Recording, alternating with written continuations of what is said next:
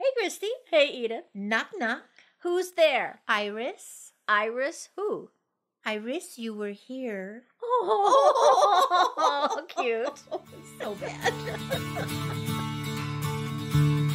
Hi, I'm Christy. And I'm Edith. We're backyard gardeners from Colorado. And neighbors. And friends. These days, gardening has gotten very popular. And we've noticed more and more people picking our brains for tips and troubleshooting about gardening. We're not experts. We just learned a lot about gardening from the mistakes we made along the way. So welcome to Upside Down Tulips, a fun podcast that celebrates gardening gone wrong. Upside Down Tulips.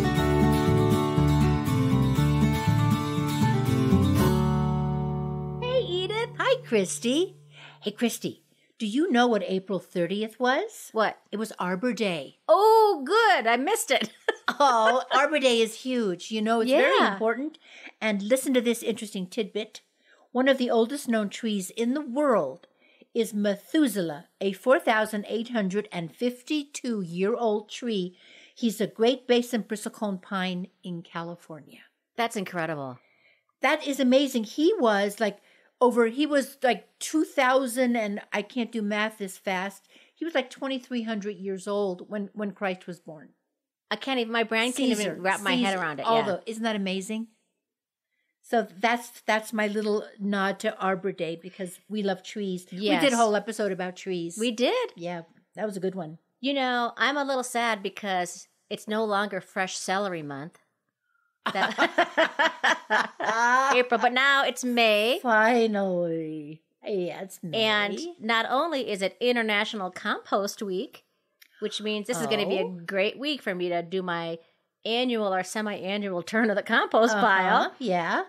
But Saturday is going to be National Iris Day.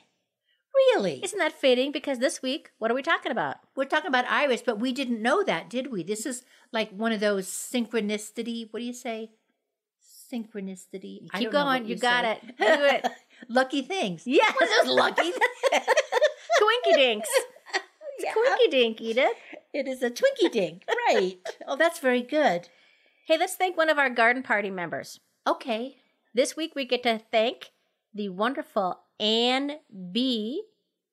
from Minnesota for being a member of our garden party. She is under the category of deadheader, which means that she will soon be getting her Upside Down Tulips mug and some seeds from us. Okay.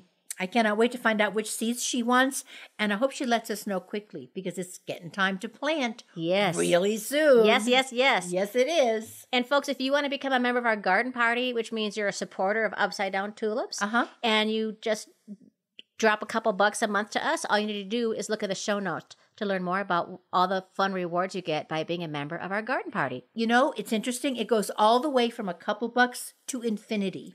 That's right. You can give us infinity money if you want. Yeah, if you give us infinity money, you get to pick a topic of the show. You get to have Christy do your dishes. When did that become part of the deal, Edith? We never had the infinity. I wasn't at that meeting before. I got to show up to these meetings more often. Yeah, I you think. do. See what happens? And you can get fun merch by going to our Upside Down Tulip store by clicking on the link down below. You can get a When in Doubt Mulch It t-shirt. Yes, you can. And yesterday, I saw it really is beautiful, the Garden Journal with our logo on the front. That's gorgeous. It's Everybody really needs a nice. garden journal. Yeah, mine has really been very helpful this year. Also exciting for this week's episode is that we have, of course, we always have new fun pod plays that we play throughout our episodes.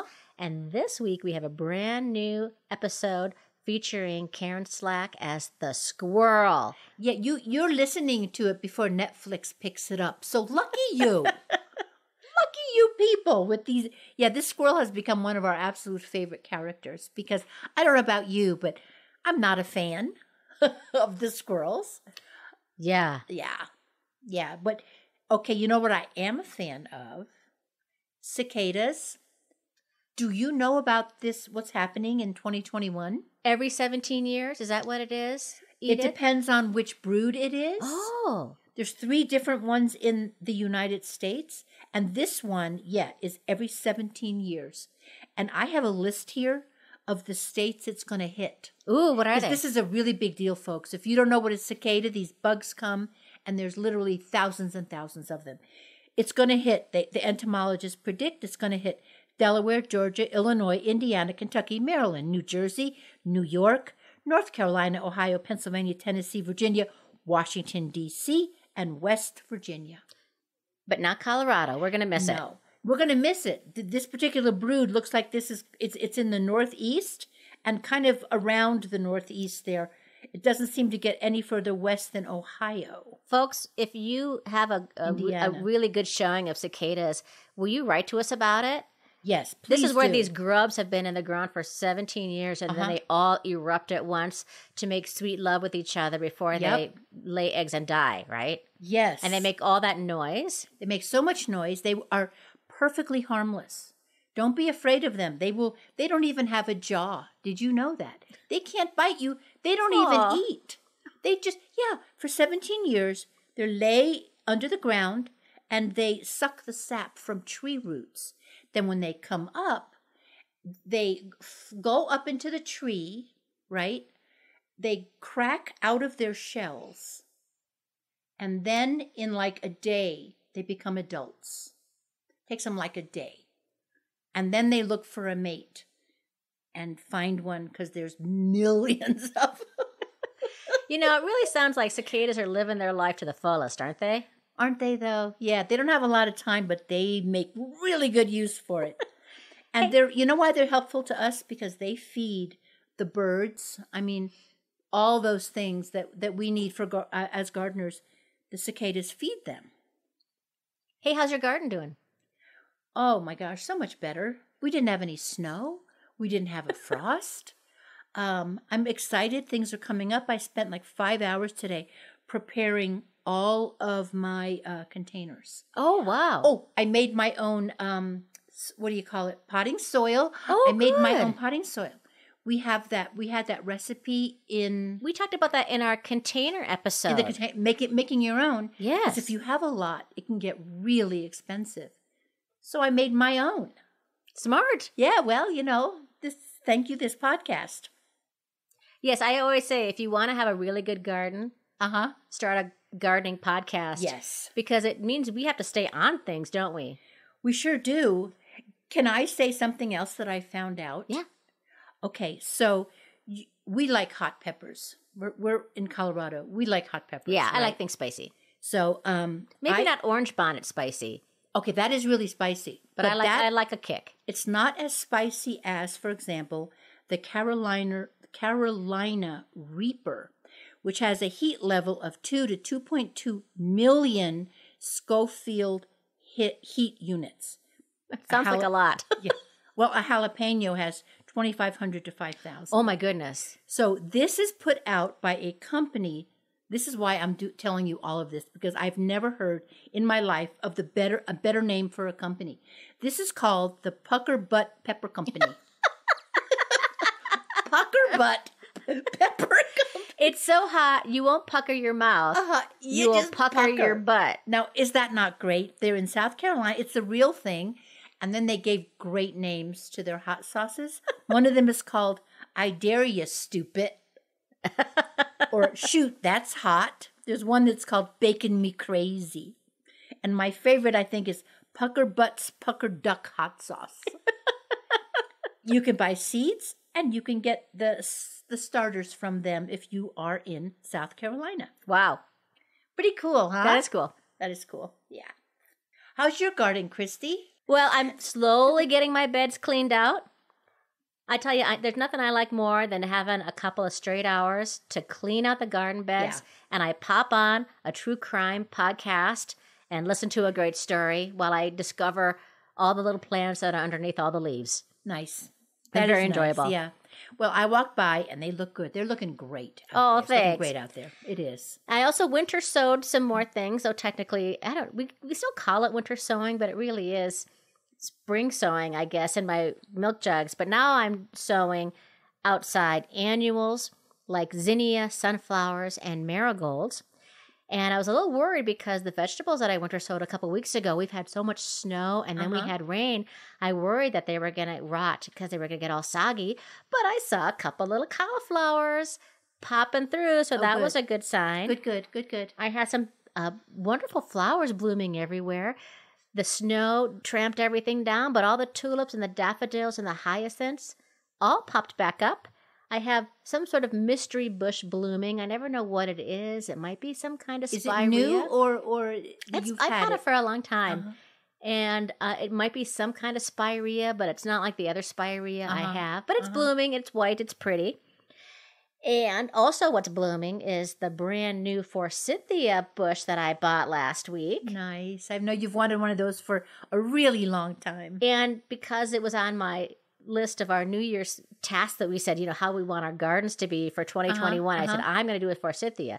And I think because I said it out loud and I saw a coupon for it at the local nursery, I went, this is it. I'm buying it. Now it's still in the bucket and I haven't planted it yet. Now that might take me a while to get it into the ground, but I will eventually get it in the ground. Of course you will. I also moved some bachelor buttons, which I think folks might find this little tip interesting. In my vegetable garden, I have a border of calendula and bachelor buttons every year. And they always overseed and self-sow, and it ends up in the vegetable garden. I will get 20, 30, 40, 50 bachelor button plants in the vegetable garden. And what I do this time of year when they're really small is in the border, I will dig a little hole, dig about 20 holes, and then I'll quick run into the vegetable garden, scoop up a bachelor button with as much soil attached to it as I can, gently put it in the hole, tamp it in to get rid of all the air pockets, and water the heck out of it. And then water the heck out of it for the next couple days. And I spread little bachelor buttons where I wanted them to be. Yeah. Christy, I did the same thing yesterday with echinacea. Echinacea, which is the purple cone flower. And you're right, as long as when they're little and they don't know they've been moved. So it's like you take their little living room with them, have the other hole ready, and I water it, and then I wait until the water sucks away. But it's really fun because then you can, of course, Mother Nature gets you back. Like in my backyard, what I noticed, I have about 40 lettuce plants that I didn't put them there. But the lettuce seeds, they have the little cotton on them. Yeah. They're everywhere. Luckily, I love... Salad bar at your house. Yeah. I've had the lettuce reseed and then get in my gravel driveway. So I call it my driveway lettuce. Also, what happened in my garden is that I had a pretty good-sized sage bush in the front, maybe about 3 by 3 feet. Wow. And the last round of snow we had crushed it and broke off Is this a most Russian of the limbs. sage? Just regular Just a sage. regular sage. Wow. Yep, crushed it, broke off limbs. And now everybody give me a nice, aw. Aw. But I don't care because I hated that plant anyway, and it was too big in that spot, so nature did me a favor. Oh, okay. Very good. So good riddance, sagebush. I'm going to knock it all down. And I have a little musing of something I learned about gardening this week. What did you learn? I learned a term called a cemetery garden. What? So there is a new cemetery that opened up in Vancouver, and it is part of a growing trend of growing cemeteries more toward the living. So this is a family-owned and operated business, and in addition to running the cemetery, inside the cemetery, it also has a lush vegetable garden and beehives. Wow, it's that's a kind wonderful. of place that you can visit your loved ones and then go home with a box full of produce and some fresh honey. That's so great. Isn't that great using the space like that? Yes. They said that they started to give away the produce to anyone who visits the grounds because they had so much. And so, unlike traditional cemeteries, which may have salespeople roaming the grounds to sell you a plot, they're coming around with a bag of free tomatoes. Oh, that's really nice of them. You don't want someone to die to get the produce, but that's a really nice thing. Wow. Well, folks, if you ever hear words or terms you're not familiar with, or you want a good laugh, check out the Upside Down Dictionary or on our website. Just click on the link in our show notes. If you want to see pictures of our gardens or inspirations, gardening jokes, no matter how bad, Visit us on Facebook, Instagram, and Pinterest. Oh, Christy, we have blogs too. Yes, I know, Edith. I write some of them. Oh, that's right, because you do it. Okay. And a YouTube channel, Christy. Just sign up for our newsletter too. But if you want to have updates, jokes, gardening signs, everything. It has everything.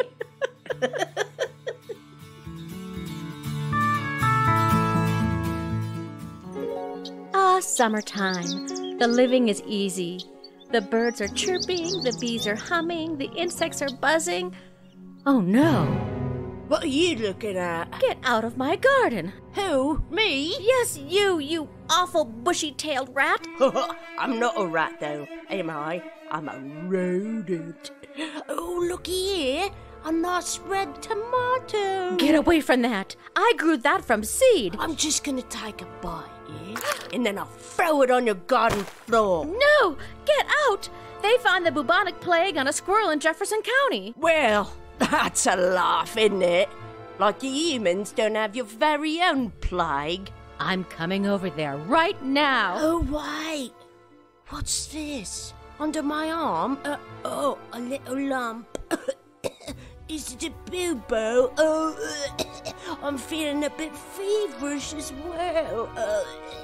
Okay, I'm keeping my distance, but you get out.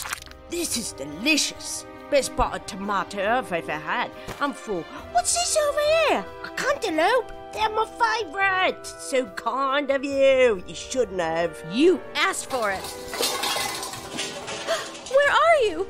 Where did you go? Up here, in my tree. Hello. I see you've made quite a mess of your beans. Oh, and your eggplant. Your aubergine. It's destroyed. They're fragile, though, aren't they? They can't withstand you throwing pots and pans and whatnot at them. Oh no! I've got to get a grip. Finding your garden not the peaceful and serene oasis you thought it would be? Maybe it's time for a nice cup of Gardener's Get a Grip tea, made with the finest dried lemon balm, chamomile flowers, holy basil, dandelion root, lavender buds, whiskey berries, rum raisins, and bourbon grains. We'll have you feeling better in no time. In fact, drink enough and you'll be feeling nothing at all. Have a cuppa. You're gonna need it. Okay, we're going to talk about the beautiful flower, the iris, today.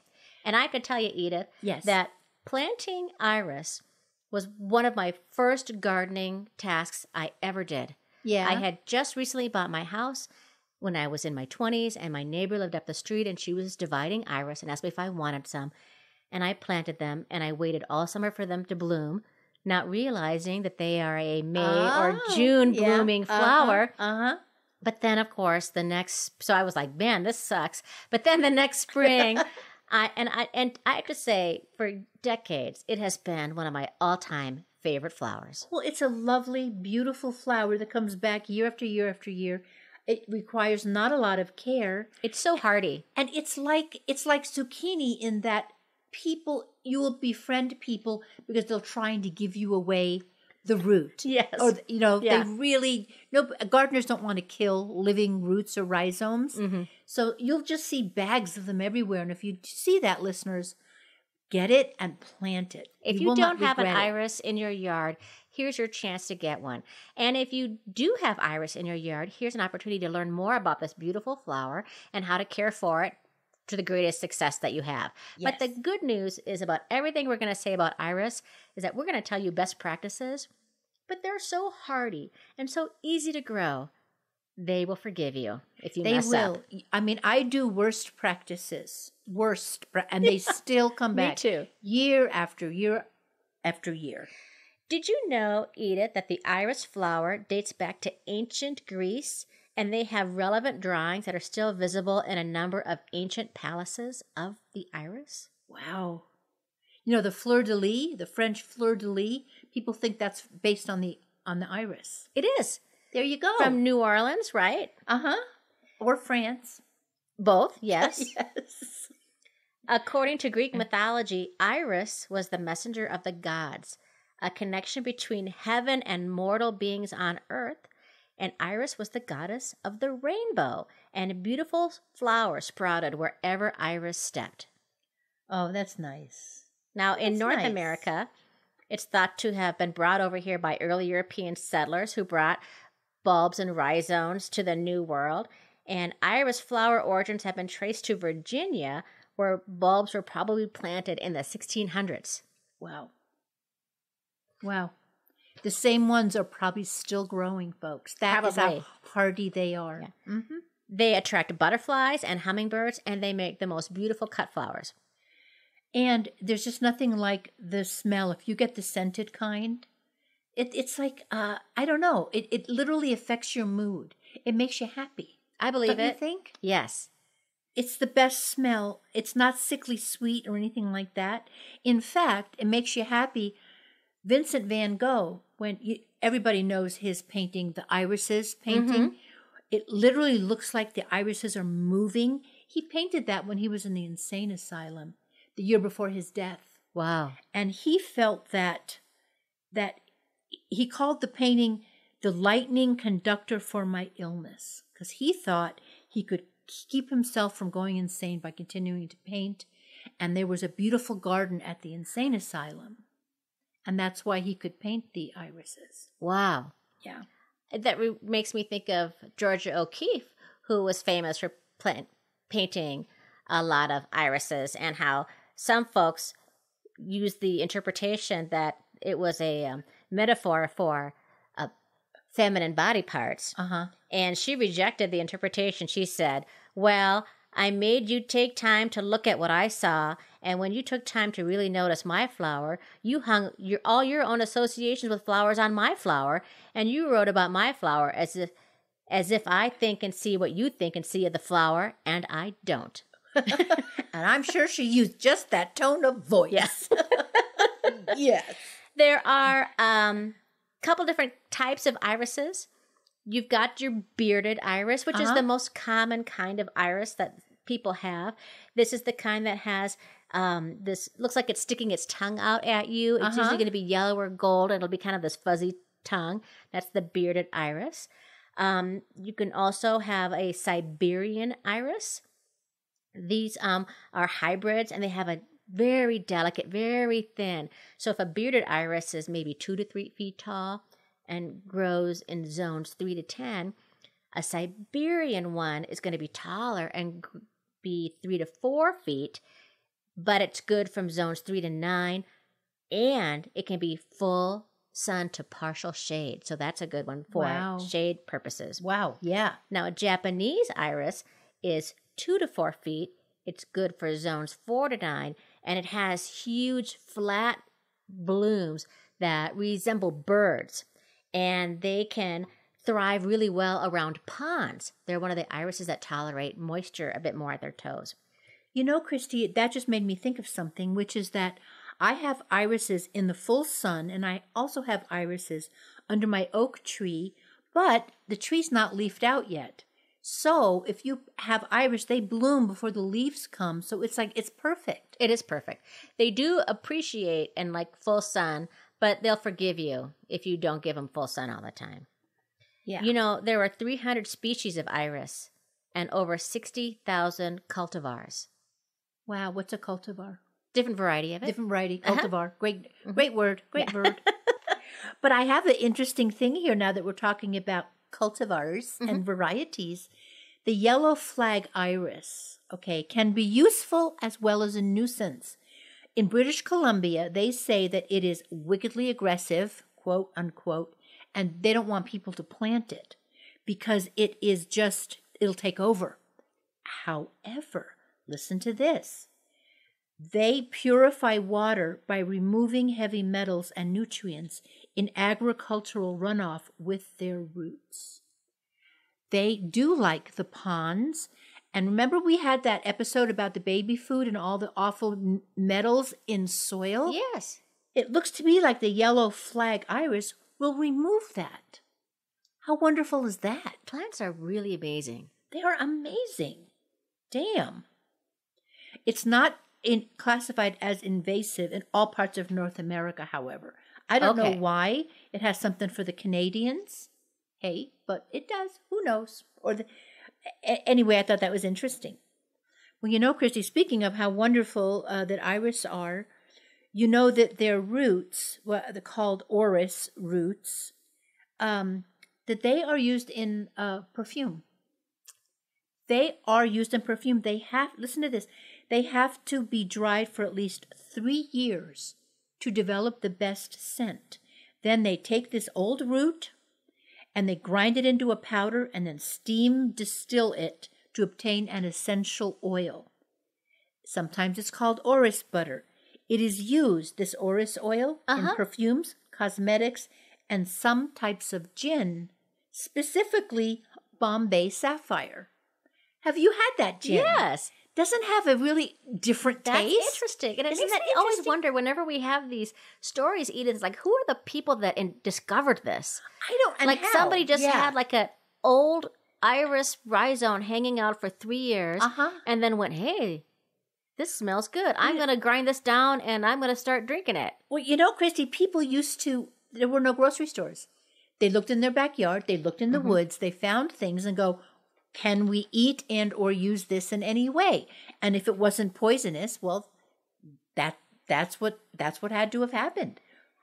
I also read something about the dried roots of an iris called Florentia, which was considered a cure for blood and lung diseases, and teething babies were encouraged to gnaw on a finger of the dried root for its natural fluoride.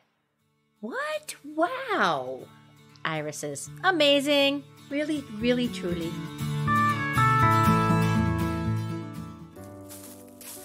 Oh, autumn, the falling leaves, the crisp breeze, What's this? I planted hundreds of bulbs yesterday, and they're all dug up. No, but I put cayenne and red pepper flakes on them. My newly planted pansies, chewed to the root. Oh, come on. Was it that same awful squirrel who ate my tomatoes? Oh, do you feel that too? Winter's coming. Oh, look how bushy my tail is. It's gonna be a long one.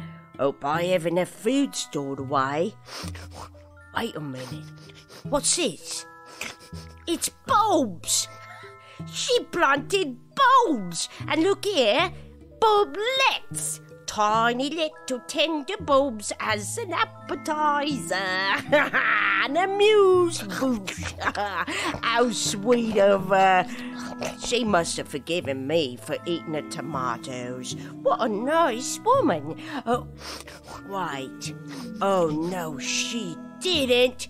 They're spicy hot. How did she know Mexican food is my favourite? Delicious and so satisfying. I'm going to dig all of them up and hide them under my tree. Oh, and look here. Elementals.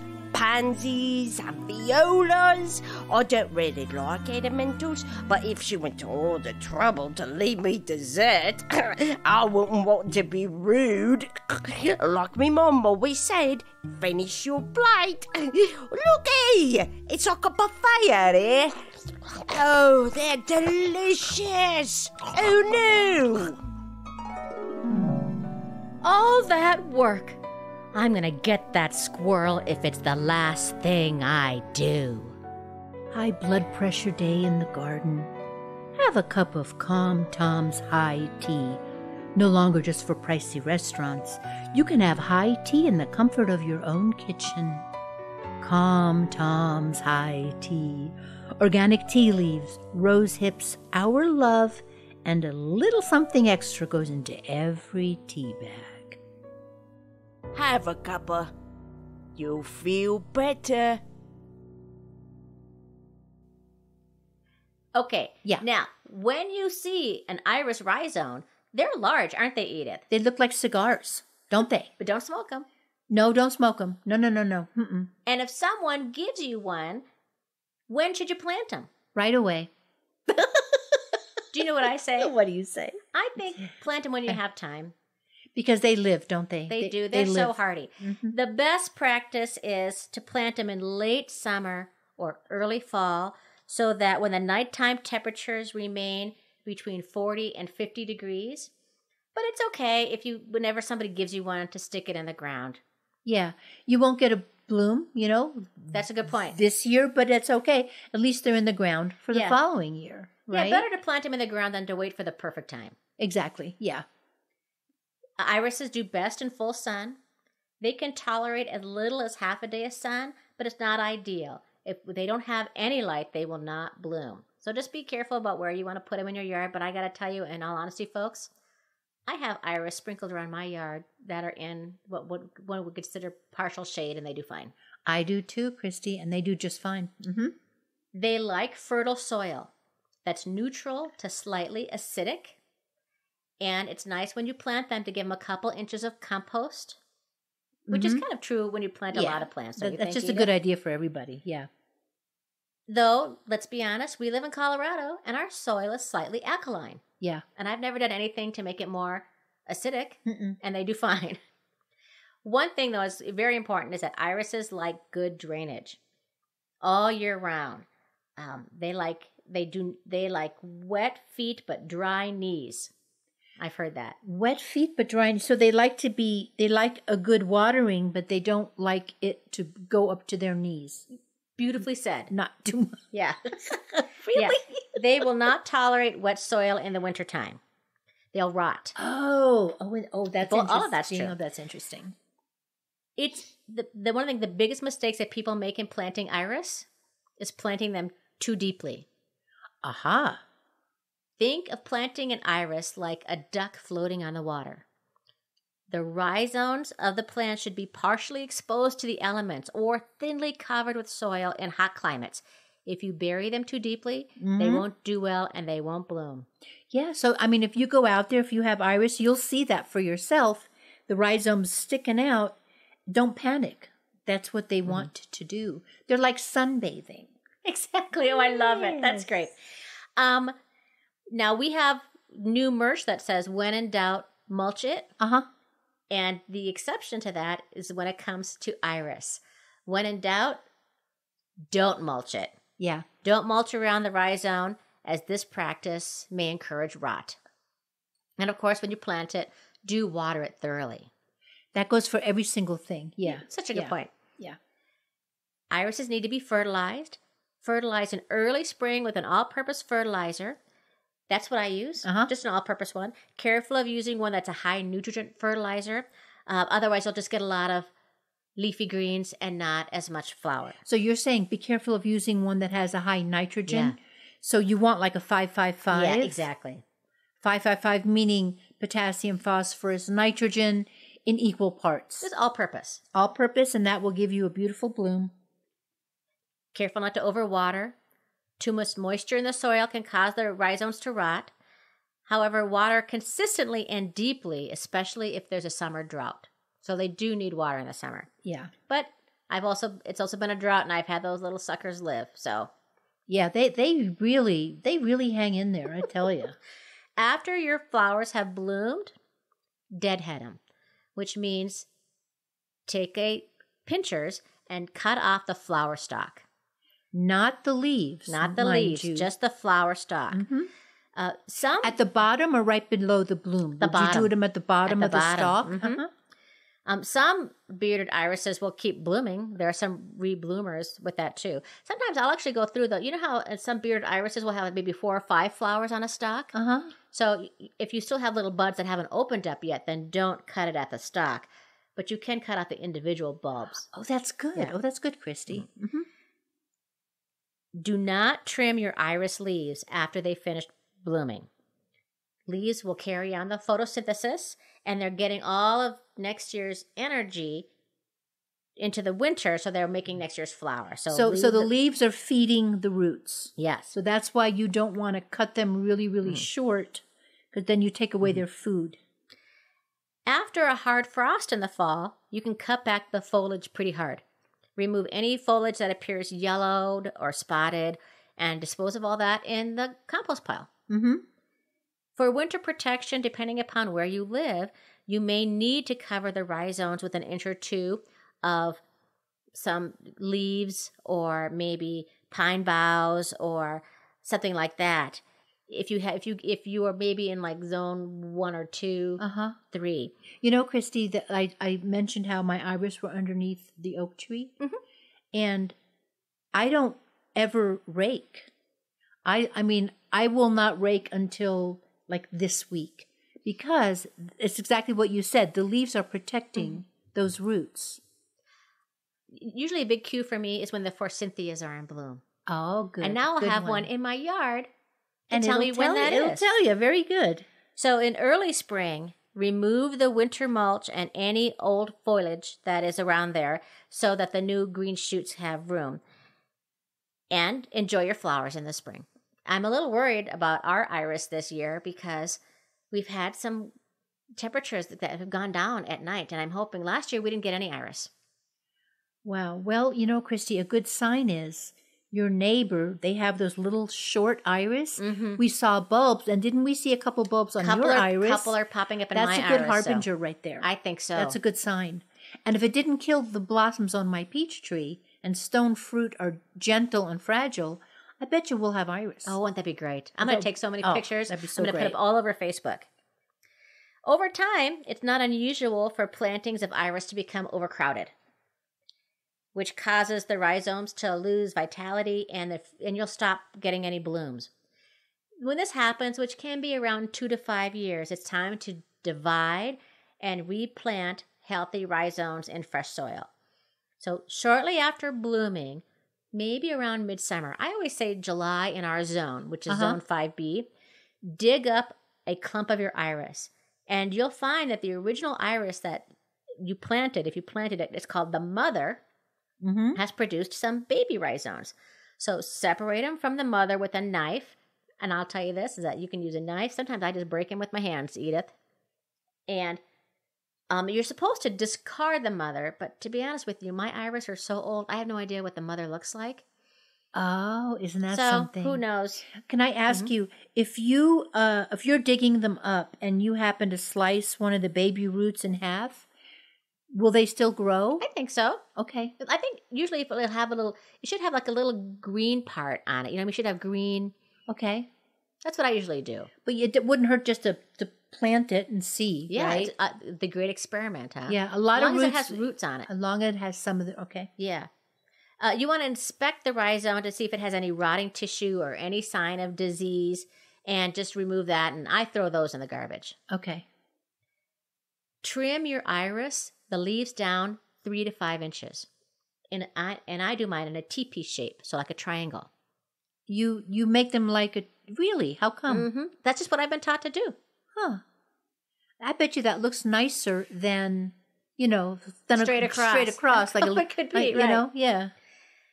Plant them in a new bed and replant them where they were before if you add a new soil, or just share them with your friends and enjoy all the wonderful irises that are going to come up.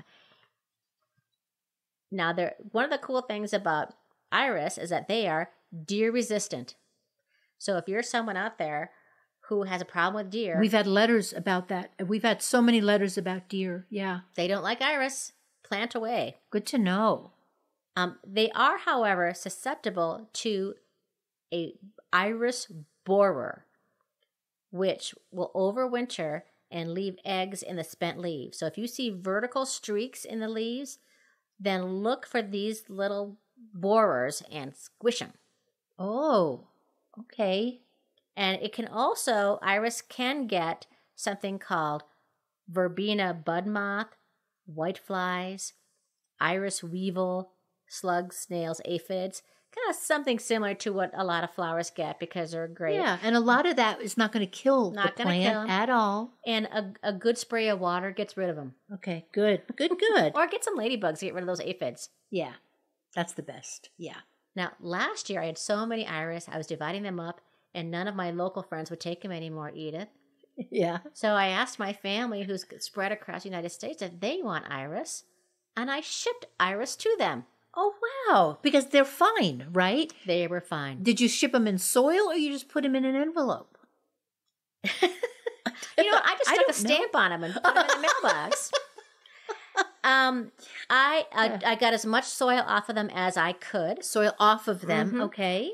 Because you want to ship them as dry as possible. Okay. So after digging them up, I rinse them off with a hose and I wash them in a bucket. And then I put them in a 10% bleach, 90% water mixture and soaked them for about 30 minutes. So this way I was protecting everybody else's garden from anything that my garden might have had. And it didn't hurt the root at all. No, 10% bleach solution. I had my timer on so I wouldn't forget. You mean any bleach like Clorox, like something like that? Is that what you mean? Yeah. Okay. I rinsed them, I laid them out on paper, and then I let them dry out. I shipped them in with just some shredded newspaper, but you could also ship them with some wood shavings or maybe some straw. But the shipping dry is the key. You could also punch a hole in the sides of the box for ventilation. I did not do that. And I just asked my brother and my sister today, how do they turn out? And they sent me pictures of their irises, all green, about 8 inches tall. And they looked great. So I bet they're going to get flowers this year. Oh, beautiful. Nice. So, if you have too many iris, ship them as a gift. That's perfect.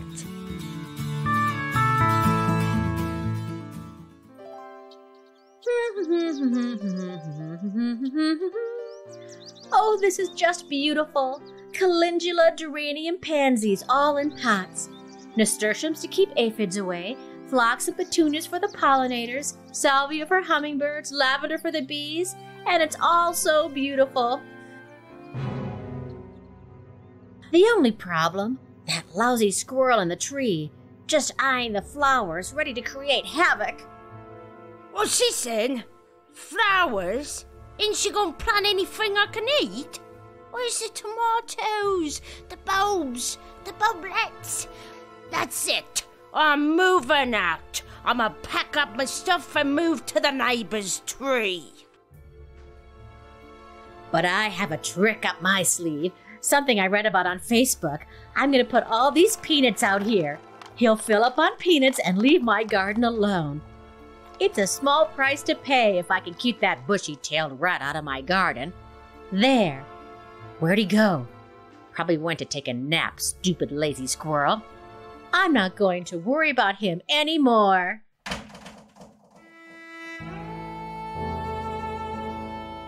Well, my bags are packed and I'm ready to go. I had some good times in this yard. Kinda sorry to leave it. Whoa, wait a minute. What's this then? Peanuts? I love peanuts. This is a peanut paradise out here. I gotta grab them. I gotta hide them. Oh, looky here. All these pots. What a perfect hiding place. What a great human being she is. Oh, I love her. I do. I'll just hide them deep in the pot. Get rid of this then. And hide it in the bottom of the pot so magpies and foxes can't get it. There we go. Bob's your uncle. The rest of these I'll hide in my tree. I'm not gonna move. I'm staying right here in my very own tree.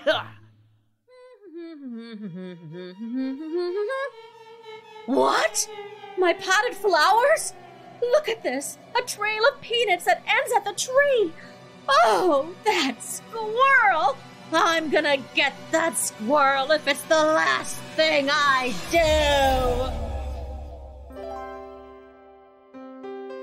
Something ruining your day in the garden?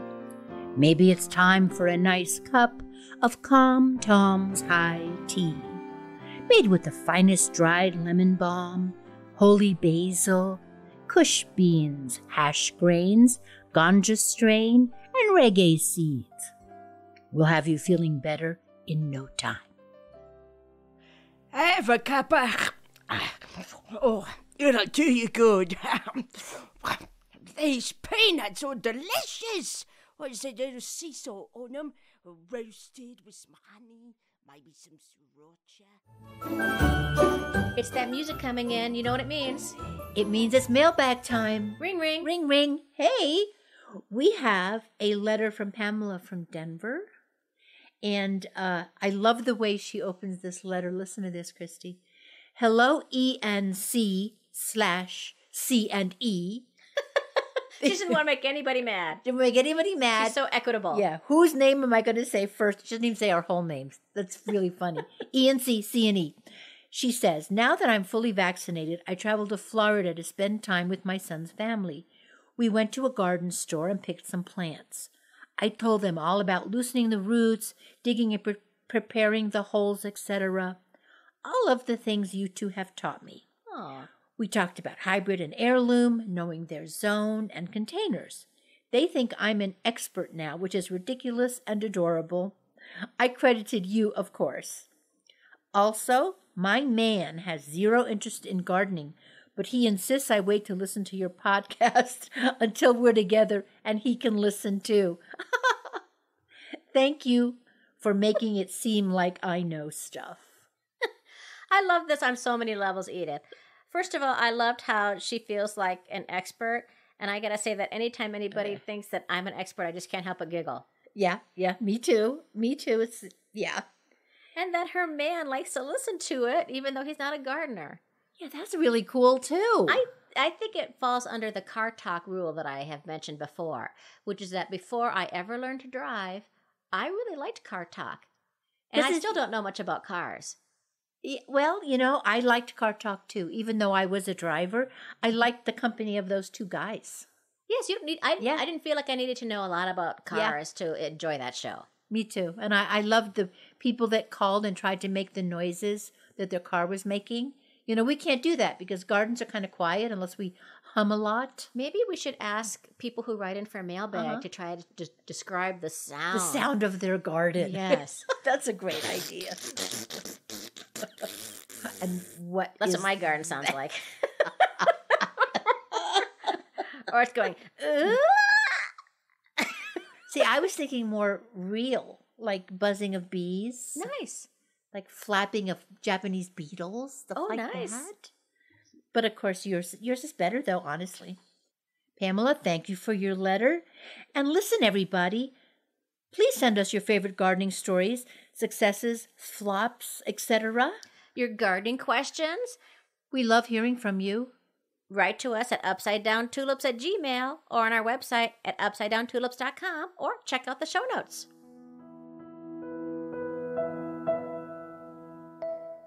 Christy, it's time for inspiration. Would you please do something inspiring? No pressure. And maybe this isn't so much inspirational, but I was inspired by this quote after all of our great squirrel commercials this week. Okay. Squirrels are blamed for many crimes they're not responsible for.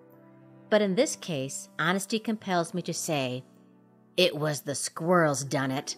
I saw 'em. Yeah.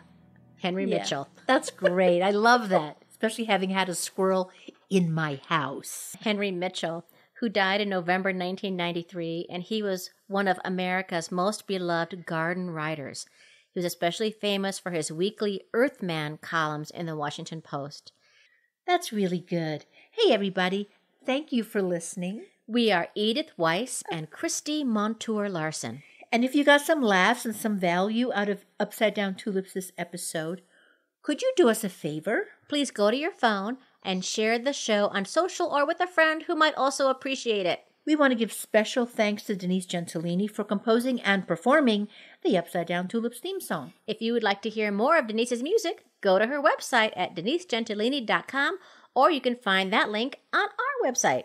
Special thanks to our talented and kind friend who plays the squirrel, Karen Slack. Join us next week for our tips and tricks on perennial vegetables, like rhubarb, Horseradish, asparagus, other things. Let's find out. Yeah. Hey, Christy, don't forget, if you make a mistake, your garden will forgive you. Yeah. Upside down.